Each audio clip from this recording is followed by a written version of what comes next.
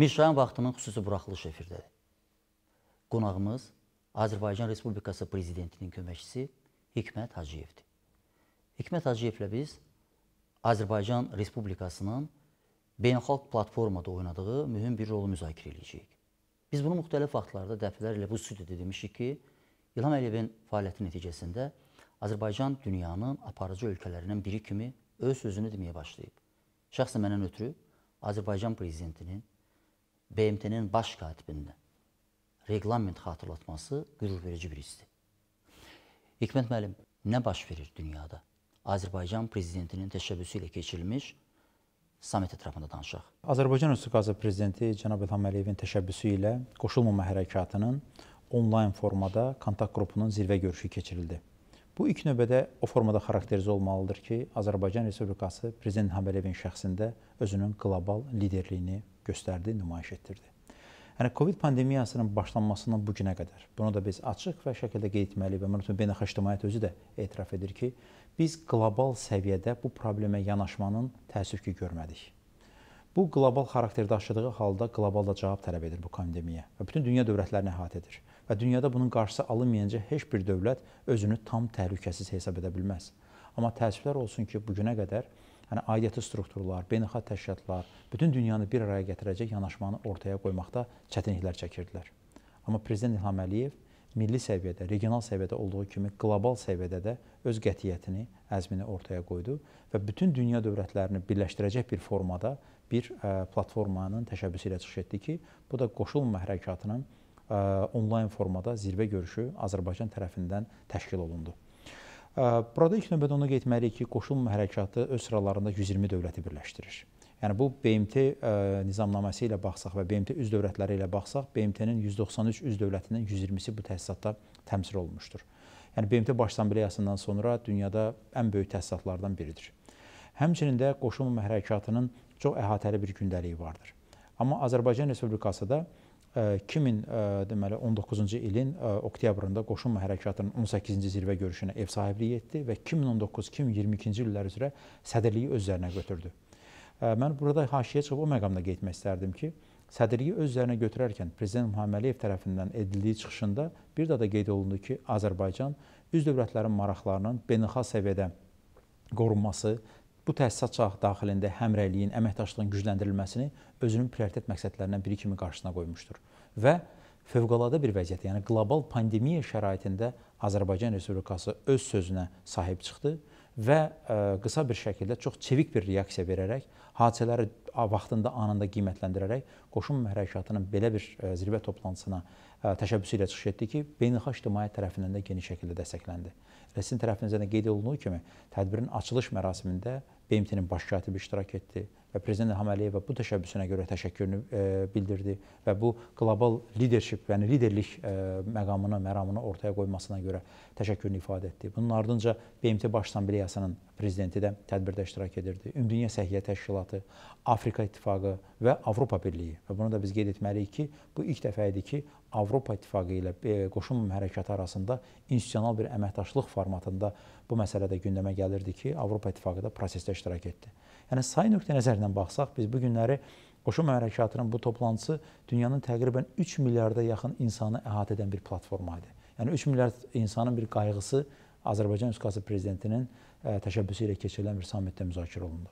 Davos görüşlərindən sonra biz artıq Azərbaycanın dünyada hökmranlıq eləyən yeni beynəlxalq təfəkkürün avangardında getdiyinin şahidi olmuşuq. Prezidentin dünyanın idarə olunmasına tətbiq olunan yeni saat qurşağı, simvolik belə desək, yeni deyil. Artıq Azərbaycan ona öyrəşib.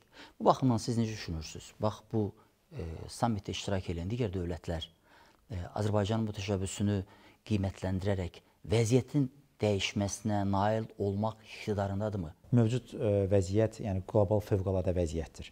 Ona görə də dövlətlər tərəfindən bir tərəfli və fərdi qaydada addımların atılması ilə bərabər qlobal bir hərəkata və qlobal müstəvidə əməkdaşlıq çərçivəsində bu problemə cavab verməliyik.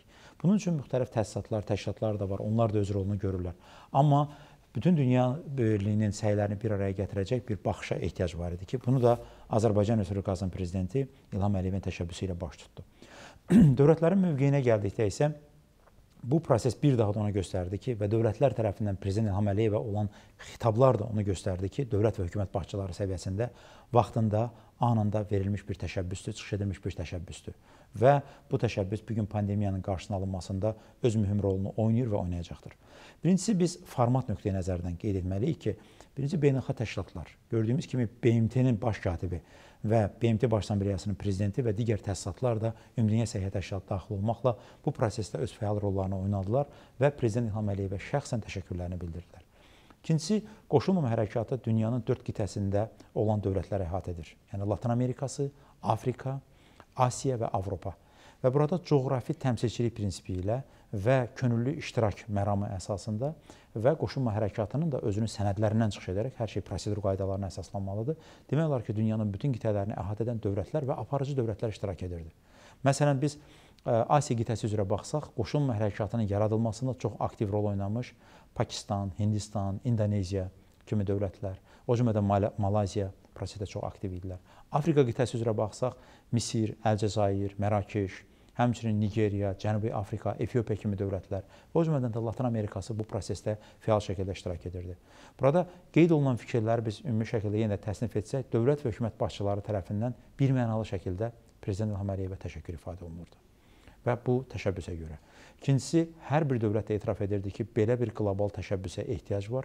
Dövlətlərin səyləri, dövlətlərin baxışları bir araya gətirilməlidir. Bu pandemiyaya qarşı yalnız biz o halda qələbə çala bilərik ki, dövlətlər həmrəy şəkildə, birgə şəkildə fəaliyyət göstərirlər. Bunun ardınca isə digər tematik məsələlər də müzakirə dövründə ortaya çıxdı. O cümlədən də sizin də qeyd etdiyiniz post-pandemiya dövründəki beynəlxalq münasibətlər. Və bugünkü proseslər də onu göstərir ki, biz 2-ci Dünya müharibəsindən sonra yaranmış çoxsaylı beynəlxalq təşkilatlar var, institutlar var və s.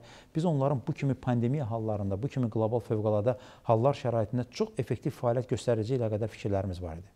Amma hadisələr onu göstərdi ki, hətta ən qabaqcıl bəzi beynəlxalq təşkilatlar belə hadisələrə adekvat çevik reaksiya verə bilmədilər. Prezident İlham Əliyev tərəfindən də qeyd edildiyi kimi özünə qapanma halları oldu, izolyasiya halları baş verdi. Həmçinin də bir tərəfli addımlar atmaq, yalnız bir tərəfli addımlarla məhdudlaşmaq kimi tendensiyalar oldu. Bunlar da əslində zərərli hadisələrdir. Çünki pandemiya elə bir şeydir ki, bu sərhəd tanımır.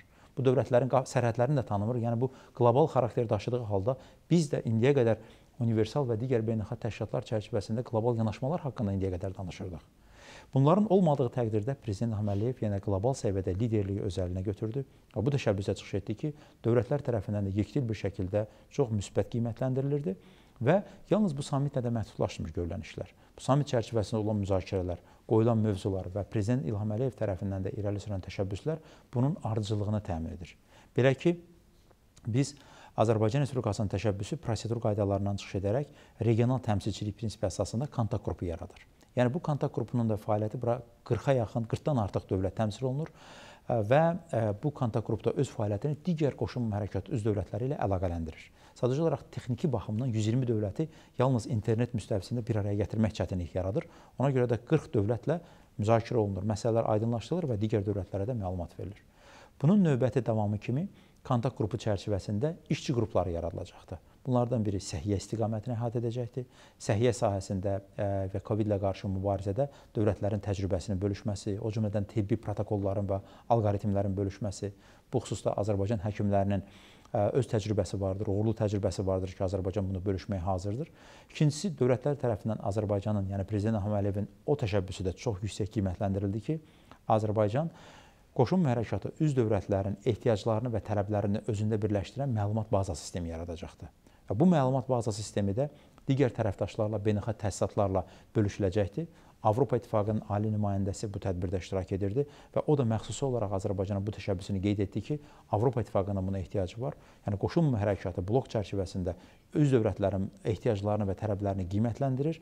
Donor tərəf kimi Avropa İttifaqına və digər təsisatlara təqdim edir və bununla da biz problemin qarşısının alınmasına, üz dövlətlərin ehtiyaclarının qarşılanmasına öz töhfəmizi veririk.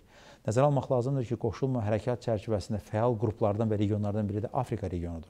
Bu Afrika dövlətlərinin rəhbərləri də ona qeyd etdilər ki, qarşıdan gələn dövrlər ərzində, yəni günlər, bəlkə də həftələr ərzində bu pandemiyanın Afrika qitəsində daha geniş şəkildə yayılması tendensiyası baş verə bilər. Onu nəzərə almaq lazımdır ki, Afrika bundan əvvəl Ebola kimi böyük bir epidemiya ilə üzləşmişdi və səhiyyə infrastrukturunun da bəlkə də bəzi ölkələrdə o dərəcə təkmil səviyyədə deyil, bu daha çox insan itkisi kimi hallarına baş verə bilər. Yəni bir daha da yenə məsələnin kökünə qayıtsaq, Azərbaycan Respublikası Prezident İlham Əliyevin şəxsində qlobal liderliyi, qlobal təşəbbüsü göstərdi, nümayiş etdirdi və bu da beynəlxalq ictimaiyyət tərəfindən yekdi şəkildə dəstəkləndi. Bu bir daha da onu göstərir ki, Prezident İlham Əliyevin şəxsində olan Azərbaycana böyük bir hörmətin göstəricisidir. Azərbaycana olan inamın və etimadın göstəricisidir ki, geniş sayda dövlətlər bu təşəbbüsü dəstəklədilər. Bir məqam haqqında danışmaq istəyərdim. Yəni Türk dilli dövlətlərin əməkdaşlıq şurası onun zirvə toplantısı. Yəni, biz qeyd etdik, Prezident İlham Əliyevin yürütdüyü siyasət milli, regional və qlobal xarakter daşıyır. Və regional müstəvidə isə baxsaq, burada da Prezident İlham Əliyev yenə də öz təşəbbüsü ilə Türk dilli dövlətlərin əməkdaşlıq şurasını bir araya gətirən sammitin təşəbbüskarı oldu. Və burada bu prosesdə, yəni Türk dilli dövlətlərin əməkdaşlıq şurasında iştirak edən dövlətlər, həmçinin müşahidəçi statusunda Macarıstan və bu təsisatla mənəvi, tarixi və etnik bağlılığı olan Türkmənistan da iştirak etdilər. Və bu çərçivədə də Prezident İlham Əliyevin regional təşəbbüsü çox yüksək qiymətləndirildi. Bunun da davamı olaraq artıq biz görürük ki, yalnız bir dəfə sammit oldu, yekunlaşmadı, bir dəfə sammit oldu, yekunlaşdı mənasına gəlmir. Bunun praktiki nəticələri vardır ki, Prezident İlham Əliyev tərəfindən konkret təşəbbüslərə çıxış edildi və artıq bu dövlətlərin nəqliyyat nazirlərini birləşdirəcək formatda iş davam etdirilir. Bu yaxınlarda səhiyyə nazirləri çərçivəsində görüş keçirildi. Yəni ölkələrimiz arasındakı olan səhiyyə protokollarını, təcrübələrini mübadilə etmək və bu günlərdə isə iqtisadiyyat nazirləri səviyyəsindəki müzakirələr davam etdirilir. Çünki pandemiyaya baxmayaraq bizim iqtisadiyyatımız da davam etməlidir, inkişafı davam etməlidir. Ticarət münasibətləri açıq saxlanılmalıdır və o cümlədən də malların dövriyyəsi və nəqliyyat daşımaları da açıq saxlanılmalıdır ki, bu təşəbbüslər də çox yüksək qiymətləndirilir və xüsusilə də Mərkəzi Asiya ölkələrinin Avropa ilə təmasları, yük daşımalarında Azərbaycan özünün regional nəqliyyat dəhlizi roluna məsuliyyətlə yanaşaraq öz rolunu oynayır. Burada bir məsələni də istəyirdim sizinlə qeydləşdirək. Deməli, biz neçə vaxtdır Azərbaycan prezidentinin Azərbaycanın məzmunla sosial dövlət olaraq inkişafını qeyd elədiyinin şahidi oluruq və xüsusi münasibətinin şahidi oluruq həm də. Azərbaycanda sosial həssas qruplar prezidentin diqqətini xüsusi cəlb edir. Bunu hər gün biz görürük. Elə son zamanlar Azərbaycanda aparılan çox ciddi antikorrupsiya əməliyyatlarının da kökündə prezidentin verdiyi bu tövsiyələr dayanıb. Mən həmin tədbirdə prezidentin sosial hissəyə olan həssaslığını yalnız Azərbaycanla kifayətlənmədiyini gördüm. Dünyanın bütün sosial həssas qrupları Azərbaycan prezidentindən ötürü elə Azərbaycanın az təmin olunan ailələrinin problemlərə qədər yaxındır. Və mən prezidentin çıxışında hiss elədim ki, məhz bu kontent, bu məzmun digər dövlət başçılarının, digər dövlət təmsilçilərin deməli, nitqində yoxdur. İlk dəfə də ondan başlamalıyıq ki, Azərbaycan Respublikasının təşəbbüsləri və həyata keçirdiyi COVID-ə qarşı mübarizədə fəaliyyəti milli, regional və qlobal xarakter daşıyır. Bu, eyni zamanda Ümumdünya Səhiyyə Təşkilatının rəhbərliyi tərəfindən qeyd olunmuşdur. Və milli səviyyədə bizim çox yaxşı uğurlarımız və nəticələrimiz var COVID ilə mübarizə sahəsində. Yəni, milli səviyyədə Prezident İlham Əliyevin rəhbərliyi altında birinci vitse-prezidentimizin bilavasitə qayğısı və dəstəyi ilə həyata keçirilən tədbirlər nəticəsində Azərbaycan çox qısa müddət ərzində COVID ilə mübarizədə çox yaxşı nəticələr əldə etmişdir ki, ölkəmizdə olan vəziyyət, vətəndaşlarımızın sağlamlığı bunun bilavasitə bariz nümunəsidir. Yəni, milli səviyyədə əldə etdiklərimiz, bu uğurlarımız olmasaydı, təbii ki, regional və beynəlxalq səviyyədə də Azərbaycan Respublikası bu kimi qətiyyətli təşəbbüslə çıxış edə bilməzdi. Yəni, Azərbaycan bugün eyni zamanda bu qlobal təşəbbüsdən çıxış etməklə özünün təcrübəsini də bölüşür. Və Prezident İlham Əliyev tərəfindən də öz nitqində qeyd edildiyi kimi və bundan əvvəlki digər tədbirlərdə də, o cümlədən hökumətin sosial-iqtisadi məsələlərə həsr olunmuş müşavirəsində də qeyd etdiyi kimi, burada müxtəlif bir yollar ola bilərdi. Bəzi dövlətlər bu onların öz qərarıdır, biz onların işinə qarışmırıq. Bəzi dövlətlər tərəfindən iqtisadi maraqlar, ticarət yanaşması və digər meyarlar daha üstün tutuldu. Amma Azərbaycan Respublikasının vətəndaşının yanaşmasında Prezident İlham Əliyevin siyasətində ilk məqam Azərbaycan vətəndaşlarının sağlamlığının, onun sağlığının təmin olunması və digər məsələlər yalnız ona xidmət etməlidir. Bu yenə də dövlət vətəndaşının yanındadır və Azərbaycan Respublikasının yürütdüyü siyasətin mərkəzində Azərbaycan vətəndaşı dayanır. Bu uğurlu modelini, bu təcrübəsini Azərbaycan Respublikası beynəlxalq ictimaiyyətlə də bölüşür. Və qoşulma hərəkatı çərçivəsində olan bu sammitdə Prezident İlham Əliyev tərəfindən çıxışı əsnasında bu məqamlar da qeyd olundu.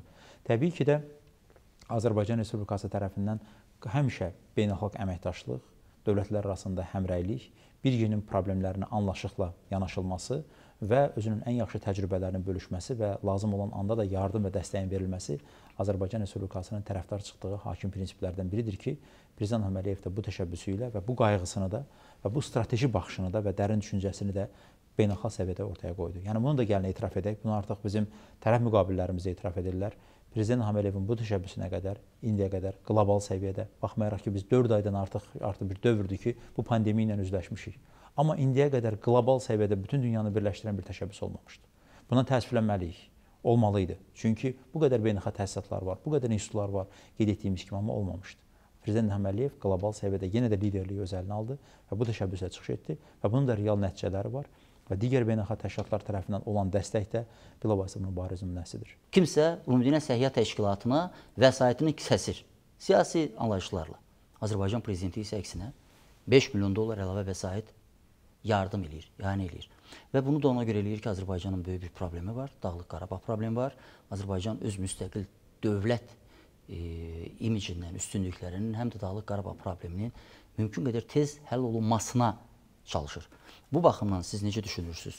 Bu sonuncu tədbirdə Dağlıq Qarabağın bir problem olaraq həll olunmasına yönəli hansı təşəbbüslər və cəhdlər? Sətr altı, sətr üstü fərq yoxdur, var idi. İlk növbədə Ümumdünya Səhiyyə Təşkilatını siz qeyd etdiniz. Yəni Ümumdünya Səhiyyə Təşkilatı ilə Azərbaycan arasındakı olan əməkdaşlıq.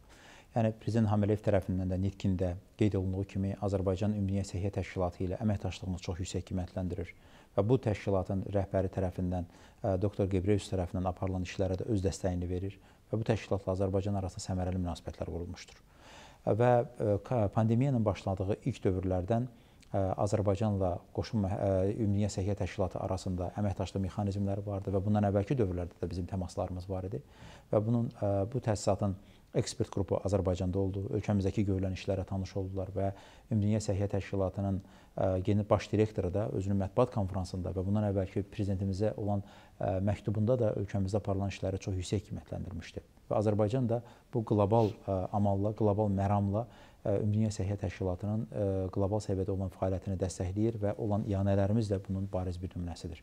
Bugünkü pandemiya şəraitində Ümumdünya Səhiyyə Təşkilatından başqa bir təşkilatımız və təsisatımız yoxdur. Və Ümumdünya Səhiyyə Təşkilatının da fəaliyyətini dəstəkləyərək və dövlətlərin də bütün resurslarını, səylərini bir araya gətirərək biz bu pandemiyaya qalib gələ bilərik. Və Prezident İlham Əliyevin də amalı, məqsədi bundan ibarətdir və beynəlxalq ictimaiyyət də bunu görür və yüksək qiymətləndirilir. Həmçinin də onu da qeyd etmək istərdim ki, məhz Bakıda keçirilən zirvə toplantısının, yəni Azərbaycan təşəbbüskarı olduğu bu zirvə toplantısının yekununda qəbul olunmuş yekun bəyanat da bunun bariz nümunəsidir. Bu 120 dövləti birləşdirən konsensus yaradıcılıq və onların fərqli baxışlarının bir ortaya qoyulması istiqamətində olan səylərin də nəticəsidir ki, Azərbaycan bunu da bacardı. Yəni onu da biz qeyd etməliyik ki, qoşulma hərəkatı çərçivəsində də heç də hər şey və dövlətlər arasındakı olan münasibətlər hamar şəkildə deyil. Tamamilə fərqli baxışları, yəni biz 4 qitəni birləşdirən bir təsisatdan danışırıq. Fərqli baxışları, mövqelər olan dövlətlərdir. Amma Prezident İlham Əliyevə olan hörmət, Azərbaycana olan hörmət nəticəsində dövlətlər öz fərqli baxışlarını da ortaya qoydular. Biz yekun bəyannaməni qəbul etmək iqtidarında olduq ki, orada da dünyaya bir baxış və ismarış da ortaya qoyulub ki, bu pandemiyaya qarşı biz hansı şərtlərlə, hansı amallarla qalib gələ bilərik. Ermənistan-Azərbaycan Dağlıq Qarabağ münaqişəsinə gəldikdə isə təbii ki, bu zirvə toplantısının bilavasitə görüşünü münaqişə təşkil etmirdi. Amma orada dövlətlər tərəfindən də yekdil bir fikir ortaya qoyuldu. Bu fikir də ondan ibarətdir ki, BMT Baş katibi tərəfindən bir açıqlama verilmişdi ki, bu pandemiya şəraitində qlobal bir sülhə, atəşkəsə nail olmalıdır və s. Yəni, bu yaxşı fikirdir təbii ki. Amma bundan da həddən ziyadə gedərək biz bir məqamda xüsusi vurğulamalıyıq. Dövlətlərin fikirlərində də bu var idi ki, nəinki yalnız atəşkəslə biz məhdudlaşmalıyıq, işğallara son qoymalıyıq. İşğal vəziyyətlərinin mövcud olması o pandemiya şəraitindəki olan vəziyyəti daha da gərginləşdirilir və işğal faktları aradan qaldırılmalıdır. Girovlar azad edilməlidir. Və bunlar da hamısı bu Covid-dən irəli gələn humanitar missiyaları və düşünürük ki, bunların elə ünvan sahibi də Ermənistan Respublikasıdır. Ermənistan Respublikası bugün Covid-i də hətta siyasi müttəkilik obyektinə çevirməyə çalışır. Ölkə daxilində biz hansı problemlərin olduğunu, o cümlədən Covid-lə əlaqədar hansı gərginliklərlə üzləşdiklərini çox gözəl bilirik və bu Covid-i də bir siyasi müttəkiliyinə çevirməyə çalışır. Əgər Ermənistan həqiqətən də Covid-lə regional səviyyədə effektiv mübarizə aparmaq istəyirsə, ilk növbədə elə işğalına son qoymalıdır və o cümlədən də girovları azad etməlidir. Bizim girovlarımız hələ də Ermənistanın məhbəslərində qalmaqda davam edirlər. Ona görə də belə bir biz qlobal şəkildə baxsaq, ümumiyyətlə qoşun hərəkatı çərçivəsində Ermənistan-Azərbaycan Dağlıq Qarabağ münaqişəsi ilə əlaqədar qəti və birmənalı mövqe vardır. Və bu mövqe qoşun hərəkatının Bakıda keçirilmiş 18-ci zirvə toplantısında qəbul edilmiş Bakı yekun sənədində və Bakı bəyannaməsində birmənalı şəkildə əks olundu. Və onu xatırlatmaq istərdim ki, həmin sənəddə nəinki Azərbaycanın ərazi bütövlüyü, suverenliyi dəstəklənilir. Ermənistanın Azərbaycana qarşı işğalçılıq siyasəti, işğal nəticəsində yaranmış vəziyyətin qəbul edilməzliyi və bu vəziyyətin saxlanmasına hər hansı bir dəstəyin göstərilməməsi və bu münaqişənin də BMT Təhlükəsizlik Şurasının qətnamələri əsasında həllinə ciddi çağırış var. Azərbaycanın mövqeyi ardıcıl xarakter daşıyır və qoşun hərəkatı çərçivəsində bu mövqeyin ardıcıllığını biz qondarma rejimə keçirilmiş qanunsuz seçkilərlə əlaqədar qoşun hərəkatının mövqeyində də bir daha gördük. Bu seçkilər qəti şəkildə rədd edildi, Azərbaycan ərazi bütövlüyü dəstəkləndi və münaqişənin BMT Təhlükəsizlik Şurasının qətnamələri əsasında həllinə 120 dövlət tərəfindən, yəni qoşun hərəkatı tərəfindən yekdil bir daha da mövqe ifadə olundu. Ona görə də yəni qoşun hərəkatı çərçivəsində yekdil bir mövqe vardı Ermənistan-Azərbaycan Dağlıq Qarabağ münaqişəsi ilə əlaqədar. Hesab edirik ki, bu beynəlxalq ictimaiyyətin mövqeyini əsaslandıraraq ATƏT Minsk qrupunun həmsədrlərinə də verilən bir mandatdır ki və verilən bir baxışdır ki, onlar da öz fəaliyyətlərində bunu rəhbər tutmalıdırlar, əsas tutmalıdırlar. Təəssüflər olsun ki, bu Covid pandemiyasına da baxmayaraq Ermənistan tərəfindən ziddiyyətli açıqlamalar, münaqişənin həllini təhrif edəcək açıqlamalar yenə də davam edir və hətta o səviyyədə ki, Ermənistanın rəhbərliyində olan şəxslər biri digərini təksib edən bəyanatlar da verməkdə davam edirlər. Amma Azərbaycanın mövqeyi qəti və birmənalıdır və burada son dövrlərdə geniş müzakirə mövzusu mərhələli və yaxud da paket həll formatında olan bir münaqişənin həlli variantlarıdır. Onu qeyd etməliyik ki, münaqişənin paket formasında həlli müzakirə mövzusu deyil və olmayıb da. Və bizim ümumiyyətlə danışıqlar prosesinin fəlsəfəsi məhz mərhələli həll prosesinə əsaslanır. Bu münaqişənin mərhələli həldən başqa hər hansı bir düstur əsasında həlli modeli də yoxdur və mümkün deyil. Burada humanitar, hərbi, təhlükəsizlik, siyasi, hüquq o qədər aspektlər var ki, onların hamısını bir paketin çərçivəsinə salmaq qeyri-mümkündür. Bu yalnız Ermənistanın siyasi möhtəkirliyi, öz daxili siyasi gündəliyinə uyğun olaraq öz ölkəsinin ictimaiyyətini aldatmaq cəhdlərindən başqa bir şey deyildir. Eyni zamanda Ermənistan buna əgər siyasi möhtəkirliyə çevirirsə, bu ATƏT Minsk qrupunun həmsədrlərinə qarşı hörmətsizlik və onların gördüyü işlərə qarşı bir deməli zərbədir və danışıqlar prosesini sual altına qoyur. Azərbaycanın mövqeyinə gəldikdə isə biz mövcud format əsasında danışıqlar prosesini davam etdirməyə hazırıq və əzmliyik və Azərbaycanın konstruktiv mövqeyində hamı görür. Amma Azərbaycan Respublikasının ərazi bütövlüyü müzakirə mövzusu deyil, hər hansı bir sövdələşmə obyekti ola bilməz və heç kim də Ermənistanın Xarici İşlər Nazirinə və yaxud da digər məmurlarına Azərbaycan əraziləri haqqında mühakimə yürütməyə heç bir əsas verməyibdir. Və bugün Ermənistan belə deyək, öz tezislərinin tükəndiyi bir şəraitində biz baxırıq ki, yeni bir siyasi möhtəkirlik məqsədi ilə yeni bir tezislər özləri üçün müəyyən etməyə çalışırlar. Yenə də bugün qayıdıblar ki, təhlükəsizlik və status məsələləri öncə həll olunmalıdır, sonra biz digər məsələlərə keçməliyik. Birincisi, Ermənistanın təhlükəsizlikdən danışmağa heç bir mənəvi haqqı belə yoxdur. Təhlükəsizlik mənbəyi ilə Ermənistan Respublikasıdır. Təhlükəsizlik mənbəyi Ermənistan-Azərbaycana qarşı yürütdüyü işğalçılıq siyasətidir. 1 milyondan artıq Azərbaycanlını etnik təmizləməyə məruz qoymaq və onların hətta öz torpaqlarına qayıtmaq hüququndan bugün məhrum etmək ən böyük təhlükəsizlik riskini yaratmaq deməkdir ki, onun da məsuliyyəti Ermənistan üzərindədir. İkincisi, status məsələsi. Status məsələsi, belə deyək, danışıqlar prosesi çərçivəsində növbəti mərhələlərdə müzakirə oluna biləcək mövzulardan biridir. Amma ilk növbədə biz birinci addımdan başlamalıyıq. Birinci addım nədir? Minsk qrupunun həmsədrləri öz dövlət başçıları səviyyəsində verdikləri bəyanatlarında da açıq ifadə ediblər ki, işğal faktı aradan qaldırılmalıdır. Yəni ki, Azərbaycanın ərazilərinin mərhələli bir işğalı aradan qaldırılmalıdır. İşğal mövcud olduğu dövrdə biz hər hansı bir status məsələsini müzakirə edə bilmərik. işğal aradan qaldırılmalıdır, Ermənistan qoşunları çıxarılmalıdır. Ondan sonraki mərhələ statusda Azərbaycan ərazi bütövlüyü çərçivəsində yenə də olmalıdır. Azərbaycan konstitusiyası əsasında, beynəlxalq hüququn norma prinsipləri, BMT Təhlükəsizlik Şurasının qətnamələri əsasında.